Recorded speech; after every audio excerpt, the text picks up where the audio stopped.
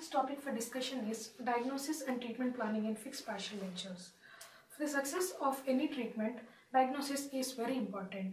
In case of fixed partial denture, the diagnosis and the treatment planning stages has four important components which are to be satisfied in order to arrive at a correct treatment planning. These include history, intraoral examination, diagnostic casts and full mouth radiographs. What does the history include? History first includes the main chief complaint, and this can fall under four categories. The patient might come to you with four different types of problems related to first the comfort. He might have problem with the comfort, like he might be suffering from pain, swelling or sensitivity. The second one being function. He might be having some problem in functioning, like difficulty in speech or in mastication. The third one being social problems, which are related to bad odor and taste. The fourth one being the appearance, like he might not be satisfied with the smile he has, like they might be fractured or unattracted teeth or attrited or abraded teeth. Coming with the first history part, history includes dental history. What all components fall under dental history? The first being periodontal history. The periodontium is a very important tissue for the success of your fixed partial denture. Hence, you have to carry out a thorough examination of your periodontium. What all do you have to check in the periodontal history? Ask the patient about his current oral hygiene conditions, through which you can actually come to a conclusion about his complaints. Also ask him about the recent periodontal procedures he has undergone, the duration and the timings, and any history related to his previous periodontal other procedures. Coming to the restorative history.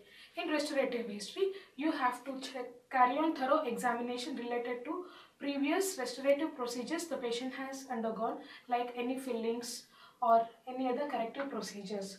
Also, this includes crowns and any permanent restorations. Also consider the age of the restorations. When did he get the restoration done and what material? Why did he get it done? So you have to get all the thorough history. Coming to the endodontic history.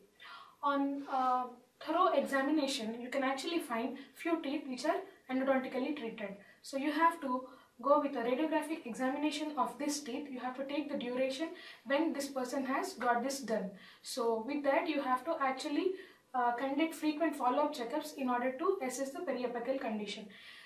In a long-standing root canal treated case, there might be some periodontal or periapical problems still be occurring due to delayed healing. Coming to the orthodontic history, this includes occlusal analysis. It is inevitable that following orthodontic treatment, there might be some imbalances in the occlusal forces compared to the right and the left sides. In such cases, it is must and should that you have to carry on with the proper occlusal analysis. Coming to oral surgical history. This includes the history of any missing teeth. Why are they missing? What can be the reason that they are missing? And also any other surgeries, minor oral surgeries which the patient has undergone, which will actually help you assess his previous oral hygiene conditions. If it is due to a mobile teeth being extracted, then this can be related to his previous poor periodontal history. Coming to radiographic history, this includes any radiographs he might carry, like the previous radiographs of the previous treatments which he has undergone. So this will give you the exact idea of what was done earlier, and also when you compare these previous radiographs with the current radiographs, you can actually assess the condition, how it is being maintained since the time that it has been treated. Coming to TMJ dysfunction theory. So in this TMJ dysfunction history, it is very important that you collect history related to any complaints of pain or clicking or any neuromuscular symptoms, like on any deviations during wide opening or any dislocations or dislodgements. Coming to the next component of treatment planning, it is extraoral examination. In extraoral examination, the first and foremost thing is your TMJ. So in TMJ examination, you have to compare the TMJ movements, comparison between the right and left side movements. It should be done on inspection, palpation and also auscultation. You have to compare if there are any asynchronous movements, tenderness or pain on movement, if there is any deviation while opening, the amount of maximal opening, and other history related to the TMJ. In palpation, you have to also assess the muscles which are supporting your TMJ and the mandible. Coming to lips, this is the second component in the extraoral examination. Lip examination is very important. You have to examine the lips during rest and in smiling position. This will help you assess the visibility of the restoration. It will also help you in the selection of the material for your restoration and also the placement of the margin. Coming to intraoral examination, this will first start with your periodontal examination, which includes the examination of the gingiva. First, normal gingiva appears pinkish in color, pinkish to coral red in color depending on the ethnicity. But whereas in diseased gingiva, it appears slightly red or fiery red in color. So after the examination of the gingiva, going with the sulcus depth, the normal sulcus depth ranges between 0 to 3 mm, whereas in diseased condition, they might be increasing the sulcus depth, which means there are pockets. So if the depth is more than 3 mm, then you should record it as a pocket. Coming to furcation involvements, if there are any furcation involvements that are seen, you have to first assess why it is being happened. Is it because of overloading of the tooth, or is it because of any periodontal disease that there is bone loss and furcation involvement? Coming to the next, which is recession. Recession happens hand in hand with the furcation involvement. As the gum is receding, one fine day there will be furcation involvement. So you have to record recession in relation to lingual and buccal surfaces and in relation to each tooth. And then mobility. You have to also check each and every tooth for mobility, because in case of your abutment selection, you have to select a good strong tooth, whereas a mobile tooth might not actually serve the purpose of an abutment. So in such cases, if there is any mobility, you have to record the grades of mobility of each and every tooth, be it a tooth which is being taken as abutment or the one which is not being taken. You have to take proper history of all the teeth. Coming to plaque. Also take some plaque and hygiene indexes. This will actually help you arrive at a conclusion of what is the patient's complaints about his oral hygiene maintenance. Also, you can come to a conclusion of formulating a proper hygiene maintenance protocol for the patient.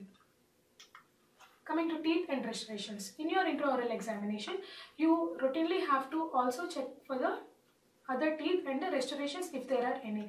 If there are any restorations, you have to record the type of material, the type of restoration, when was the restoration done, and why is it done. Coming to occlusal examination, intraoral examination of occlusion, you have to collect information related to the first tooth contact, if there is any deviation with that tooth contact, and also the patient's present occlusal scheme, what he is having. Is it a mutual function or a group function or canine guided? You have to record the occlusion, and you have to restore the same occlusion to the patient even after you give the FPD. Just in case he is having any deranged occlusion.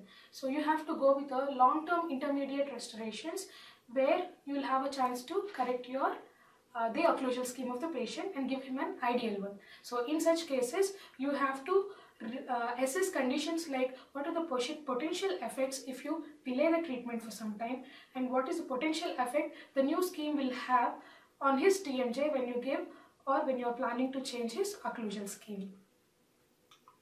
Coming to radiographic examination. Radiographic examination is the most important adjunct to your main diagnosis. So in this case, you have to routinely carry out full mouth radiographic x-rays so that you don't miss out any unfound finding which is clinically not seen. In radiographic examination, you have to look for things like any root canal therapy. If there is any evidence of periodontal disease clinically, you have to relate it with your x-ray. Just carry out the routine intraoral examination, and with a doubt, wherever you have any chances, you think if there is any bone loss, you have to carry out local x-rays and you have to check for any bone loss. Is it angular or horizontal? And then if there are any large or deep restorations or deep carious areas, you have to check for the depth, how close is it to the pulp, and how is the life of the restoration. If there is any requirement for any deep caries management or any pulpal therapy, you have to plan it at this stage and then go ahead before you actually plan for your final restorative procedures. And then evaluation of bone density. Evaluation of your abutment teeth. This is the most important thing for which you take X-rays or the radiographs in your FPD planning. So you can actually assess your abutment condition, the roots, the configuration of the roots, the number of roots, the length and the type of the bone around the abutment. Then assessment of TMJ disorders. If you go with orthopantomogram, you can actually see your temporomandibular joint, which will actually help you diagnose if there is any problem related to your TMJ. Diagnostic cast. This is one more most important procedure which you have to carry out before you arrive at a final conclusion or a final diagnosis. So after you carry out the extraoral, intraoral examinations and the radiographic examination, you have to make diagnostic impressions of the patient, and with the help of a Facebook transfer, you have to relate his cast to the articulator. This will help you study the occlusion to 100%. It is because intraorally you might be having hindrances from the muscles and neuromuscular control. The patient might not give his proper bite, or he might not actually show his proper occlusion when you are trying to examine. It might be because of the neuromuscular control and also due to some amount of anxiety the patient faces. In such cases, when you do this Facebook transfer and mount it on the articulator, you will have a very good chance to study the occlusion in centric, in maximum intercuspation. Also, you can study the first contact. If there is any deviation, you can correct the deviations. And also, if you compare the abutment areas and also the edentulous area, you can actually see the occlusal gingival height of the abutment, the length of the span, the configuration of the arch, the type of movements your proposed filling is going to take up. And also, with the diagnostic cast, you can actually carry on a mock preparation, and if there is any chance, or with this you can actually know the amount of reduction possible, and if required, if there is any intentional treatments like any intentional root canal therapy required. So diagnostic casts help you arrive at a proper diagnosis. Coming to the prognosis. Before you actually formulate your treatment plan and after you arrive at a proper diagnosis, you have to set up the level of prognosis. Prognosis is the likely amount of success of the treatment, the likeliness of the progress or the progression of the disease. So this prognosis is affected by general factors and local factors. The general factors being his age and his mental status, his psychological status, whereas the local factors include other local conditions in the mouth, like the type of the abutment, the type of restoration he has, and if the abutment is root canal treated, since when it is treated or how long has it been treated, and the condition of the perioapical tissues, the bone, density of the bone, and many other local factors. Next, coming to replacement of a single missing tooth. It is a straightforward case. In that case, you just have to see your next abutments and the surrounding bone. Whereas if you have to replace several missing teeth, this is a complex case where it is must and should that you go ahead with your complete intraoral photographs, radiographs, and then mounted articulated casts. So in such cases, you have to actually see the span, the anteroposterior spread of the edentulous space, the curvature of the arch, and also the type of the occlusion the patient has. All these factors will actually guide and help you in proper treatment planning and in executing that proper treatment plan which you have done, so that your treatment will be successful. Coming to orthodontic adjunctive treatments, sometimes the abutments might not be ideal, like in case of a long-standing case where the first molar is missing. So in such cases, there might be problem with the position of your second molar. There might be slight mesial drifting. Also, there might be some supra-eruption of the opposing teeth. In such cases, before you actually go with more invasive procedures like the intentional root canal of the improper teeth, you have to try out minimally invasive technique which might actually take time, which is orthodontic management.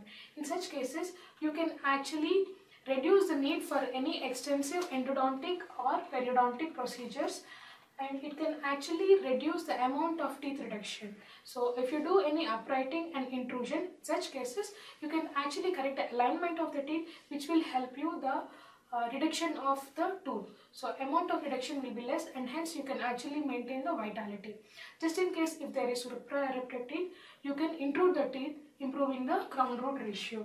Also, you can improve the alveolar contour, improve the direction and distribution of forces, and if there are any malaligned teeth or misaligned teeth, in such cases, by correcting the alignment, you can actually help the patient maintain his hygiene. In such cases, orthodontics helps you in proper treatment planning as an adjunct.